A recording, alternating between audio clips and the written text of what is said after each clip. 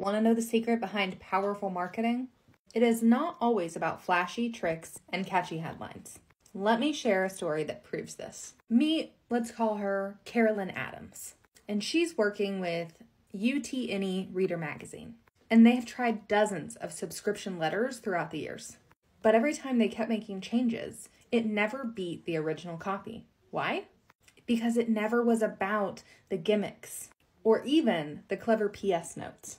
In fact, their original draft of the letter never had any of that. So what made this first letter stand out? Simple. It was good, clear communication. The letter was specific, concrete, and it gave vivid examples. It was engaging, and every paragraph led smoothly into the next paragraph. It was concise, and it had no extra fluff. And here's the kicker.